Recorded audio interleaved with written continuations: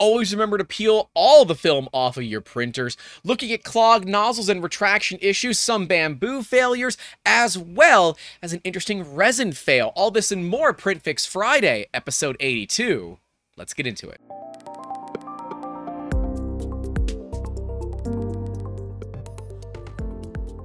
Hey guys, welcome back to the channel. If you're new here and you like this kind of thing, make sure to leave a like and get subscribed. Greatly appreciate it. Remember, we are accepting your print fails, so if you want to get your failures looked at by myself or any of the team at 3D Musketeers, make sure to hit us up on all the social medias. You can slide into those DMs, use the hashtag PrintFix, or you can email me directly, YouTube at 3dmusketeers.com, where we'll take a look, and if we remember, add it into the next Friday's video. We greatly appreciate everybody's support in these videos. Remember, if you do want to support us financially, we have those options via PayPal, Patreon, and YouTube channel members, with options starting as low as $1 on some of those tiers. At the $10 tier and higher, you get access to our Discord server, where we hang out with a bunch of our fans constantly. We're always in there on video, hanging out, having fun, whether we're playing video games, editing videos, or just raging after live streams where all of my packets drop and we call my ISP live. Anyways, greatly appreciate any support you guys would like to give to the channel, but hey, we get it.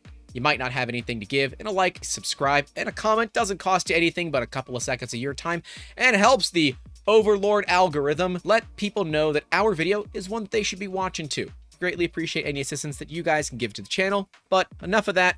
Back to looking at some print fails and how to fix them. We got a fail from a fan, Rick, who actually sent in his failure via email. Remember, you can email us, YouTube at 3dmusketeers.com, to send in your print failures for having me to take a look. This is PETG. Rick's been doing some work on his printer, new SKR board, but he's having an issue with supports and bridging. You can see here some really bad bridging on the part itself, as well as some rough top layers. Being PETG, it is much pickier than PLA. And a lot of this comes down to cooling. Specifically here, I would just have all of this be supported. I wouldn't be trying to bridge this over troubled thin air. I would look at going through and actually supporting it. They are using Super Slicer, so you might be able to use their snug supports. I believe Super Slicer has snug supports now. They definitely don't have organic yet. Snug support should take care of this no problem. And with enough cooling, PETG will be better. But on bridging, often we find that PETG needs to be under-extruded down to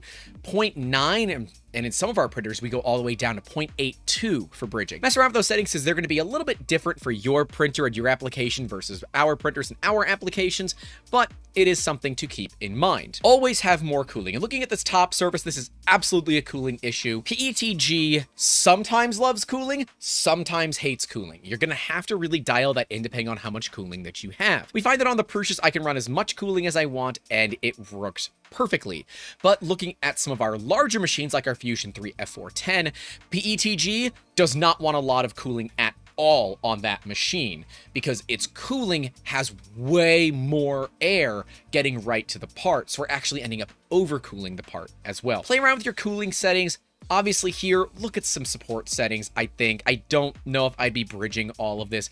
Bridging to me is not supposed to be all of this, right? Bridging is supposed to be little small gaps. And I know a lot of people love to do those big, huge, ridiculous bridges.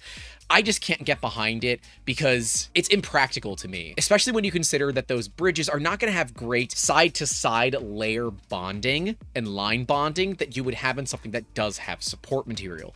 Yes, I know that can create a crappier bottom surface utilizing support material, but at the end of the day, I'd rather have a stronger part that isn't as pretty than a weaker part that is show-offy, I guess. Let me know your thoughts about that, because I'd love to know. I'm a support all the things kind of guy, because I'd rather have success than deal with failure. But I know some people really prefer to tune in their bridging, and props to you guys, because some of your work is pretty darn amazing. This is going to be cooling, this is going to be bridging, and potentially for top layers, the amount of top layers that you have, and the percentage of infill. If you don't have enough infill, you're not giving that PETG enough time to really cool, and you're doing a bunch of bridges. Try out the latest Prusa Slicer Alpha 2.6, because I do believe you might get better results with this than you will with something like Super Slicer. Just something to know. Help needed, please. Configuration and settings in the comments. Let's take a look. These uneven layers and wavy marks developed after I replaced the hot end inside the sprite extruder. I can't tell if it's over extrusion, wrong E-step calibration, or something physical to do with the hot end / grader printer. Any help would be greatly appreciated. I will post more settings if requested. It's Ender 3 Pro with custom firmware. Cura. We have modifications with a dual Z, Reality Sprite hot end, Sierra Touch, Big Tree Tech V3 silent board. At this point, the only thing that's stock on the dang thing is the extrusions that are used for it. Slice settings, we got flow at 100%, print temp at 220, bed at 60, walls are 3, infill is 30, layer height is 0.2, nozzle is 0.4, E-step extruder is 430. Let's take a look at the model. This is going to be an issue with your retraction. Pretty much a guarantee here. Other than that, it's white filament, and I really have an issue with white filament. It shows a lot of problems that don't exist. Like these lines here, I don't think are that big of a deal, and I think with most other colors, you wouldn't notice them at all. But it only takes a very small line that is out of where it needs to be for white filament to show what appears to be a massive problem that is never going to get better. This, though, is going to be your retraction settings. So take a look and see when you did all of these upgrades, did you adjust your retraction settings to be more appropriate for your direct drive extruder, or is it still ones that are appropriate for a Bowden system? Direct drive needs somewhere under 1 millimeter generally for its retraction, where Bowden printers will need somewhere from 4 to 7 millimeters, so considerably more. That has to do more with how the hot ends and systems function on those more affordable machines, but it is something to note when you do go to a direct drive setup. It's something you got to look into. Now, I'm not certain if Creality sells the Sprite without the extruder, but a quick Google shows me all of them with extruders, so I'm going to assume this is a direct drive setup. Check to make sure that your settings are looking good, because I have a feeling that we've got a ramming problem. So what will happen is that when you pull filament out of the hot end and it gets cold and you try to force it back in, it's not going to heat up fast enough to get extruded when you need it to. Yes, when the printer is running, you can print at 60 to 70 millimeters a second without any issues, and on some faster machines, much faster than that. In fact, we talked about one of the newest ones on the market, the Prusa Mark IV, in Wednesday's video. We'll card to it so you guys can take a look.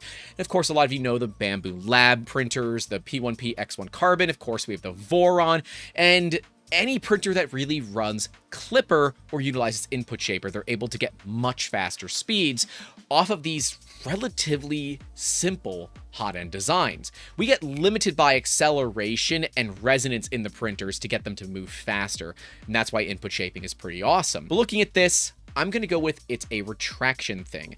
If you're trying to push that filament through, it's not heating up fast enough and will generally skip a little bit. I'd be curious to see what it sounds like when you are printing. If you hear any clicking from the extruder, or if your filament is grinding at those places, check to make sure that your retractions are not very fast. 35 millimeters a second out and in should be more than adequate. And in fact, you can even lower the de-retraction speed down to 20 or 25 if you find that it helps. Definitely check to make sure that your retraction settings are dialed in, because going from Bowden to direct drive is a totally different world and can screw you up if you're not ready for the extra settings changes. Next up, fails my own.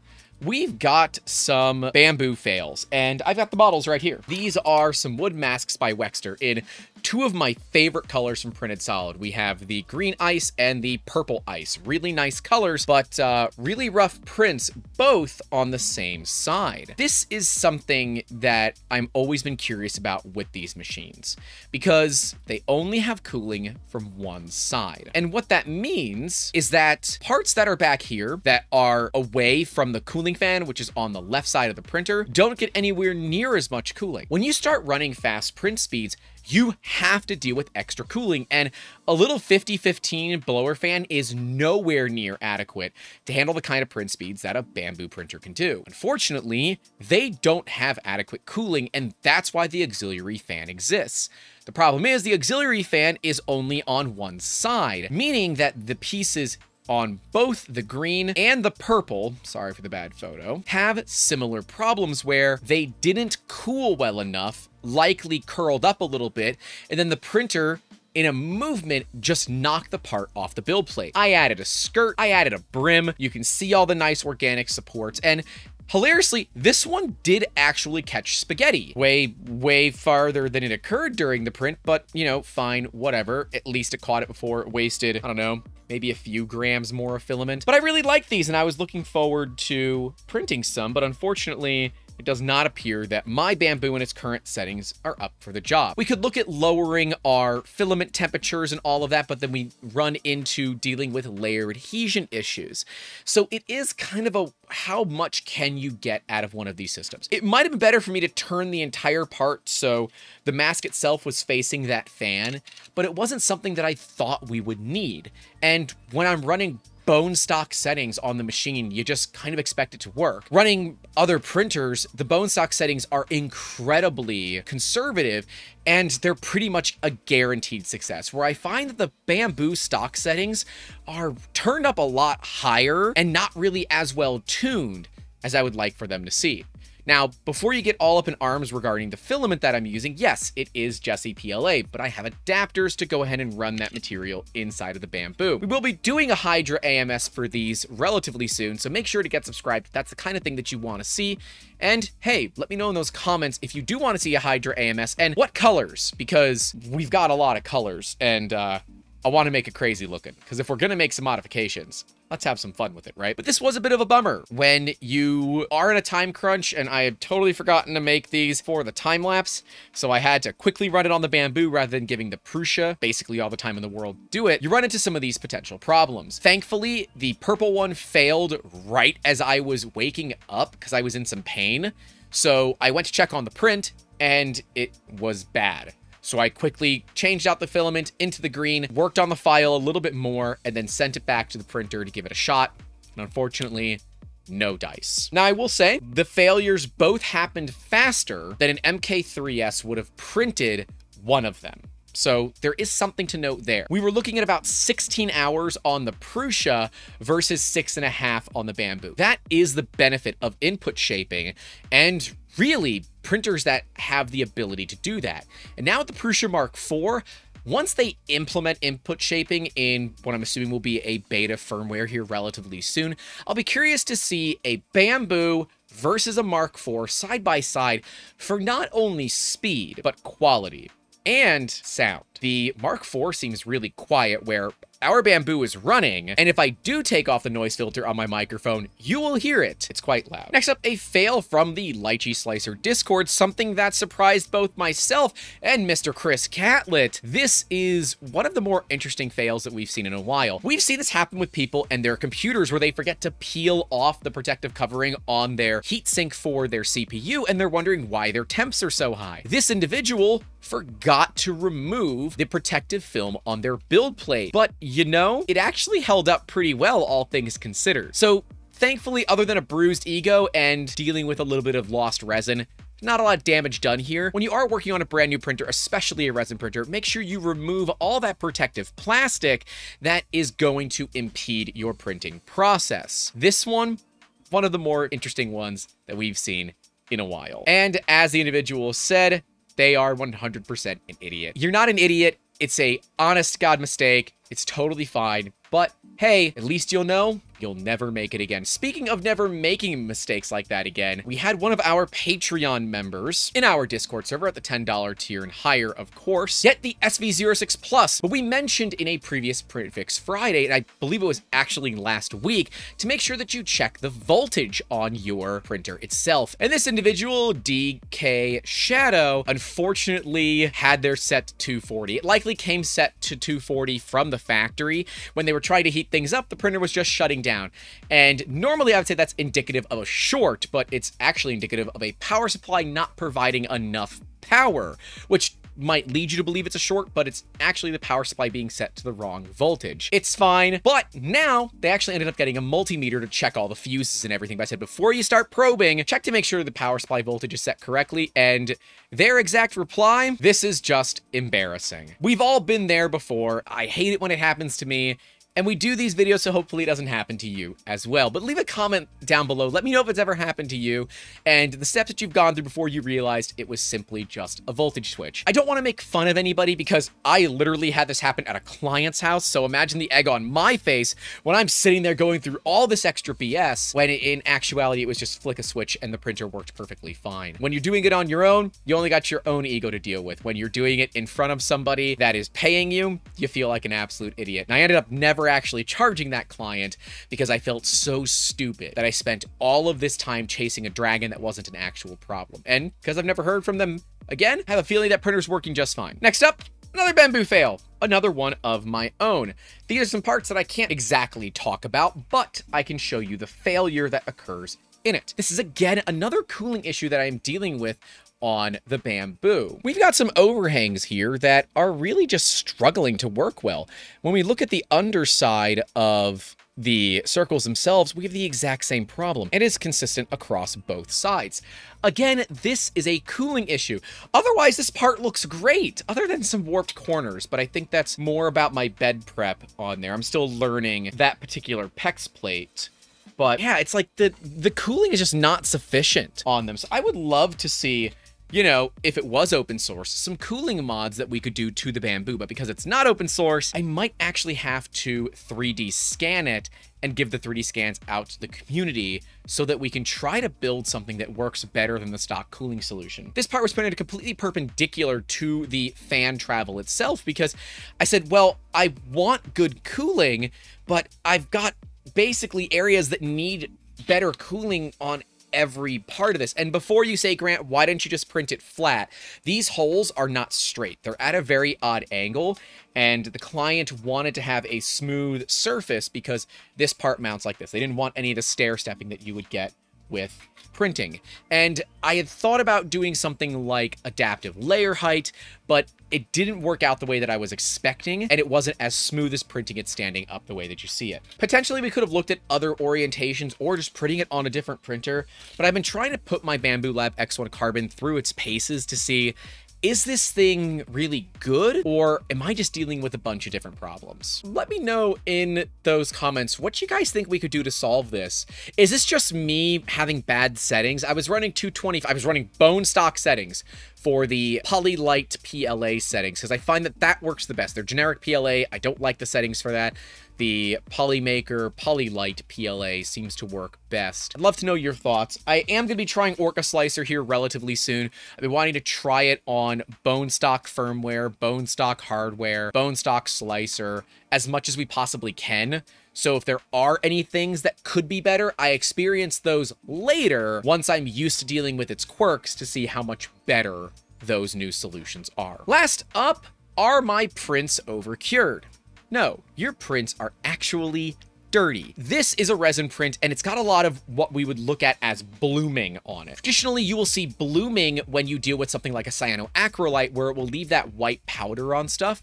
But blooming in resin that looks like this is actually resin that wasn't washed off. You might not have an appropriate cleaning setup. If you are comfortable, go get some chemical gloves and some cheap toothbrushes and really go at your parts, especially ones like this where you want them to look really crystal clear. I believe this is a Stanley Cup model, maybe? Is that the Philadelphia Flyers logo? Nope. It's not. I don't know anything about hockey. But you definitely want to make sure that your parts are feeling clean. What we like to do is, if it is a really critical part, we wash it in alcohol. If your alcohol isn't very clean, you're gonna have issues with this problem of leftover resin stuck on the parts themselves. If you are worried about excess resin, do not cure your parts yet. You can go through and scrub it down as much as you want as long as you're in the cleaning cycle. That's fine. But as soon as you start to cure it, this is pretty much impossible to get rid of. You can look at sanding it down to remove it, but it is going to be a nightmare to deal with. You can try if you want to rewash it with alcohol, but this resin is likely stuck on it. It might be best at this point, if it's not a model that needs to be clear, because I don't think this is clear resin, just paint it. Paint should hide a lot of this blooming issue, but you might see some texture on the surface from that excess resin that is stuck on the part itself. So, bit of a bummer. I've been there before. We do really clean a lot with mean green, but on parts that are super critical when it comes to their surface finish, we do often clean with an alcohol bath. As much as I love these wash and cure stations, and this is a wash and cure plus, I have one. Absolutely love it. I think they are pivotal for resin printing. When we do wash in alcohol, we actually end up using buckets for it. Similar to a 2-bucket method for washing a car, we have a 2-bucket method for cleaning parts. We have a dirty alcohol bath that takes care of most of the contaminants. Then we go into a clean alcohol bath with a toothbrush to really scrub it down. We find that that gives us the best quality parts possible when surface finish matters. But generally speaking, the mean green does a great job, and one of the great things that I love about it versus alcohol is that the resin is considerably heavier and falls out of solution, so it is way easier to strain off than dealing with alcohol. A lot of people will be looking at using things like stills to distill out the alcohol from that raw resin, but I do not recommend that at all because 1, fire hazard, 2, resin is toxic. Come on, you knew we had to do that. But 3, just no, it's so cheap. Just buy new alcohol. That's why I like the mean green at $5 a gallon. It's a great price and we get a lot of uses out of it because again, the alcohol doesn't stay suspended in the fluid. It falls out of solution. It's actually pretty easy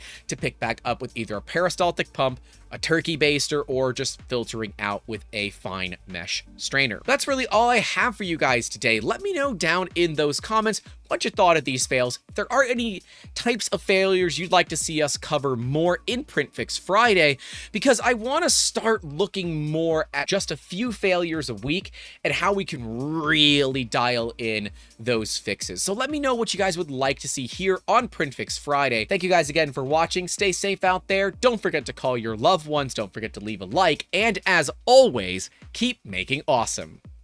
Have a good one. And yeah, been there before. I'm 100% an idiot. No, God, don't. You are not allowed to use that. Fuck.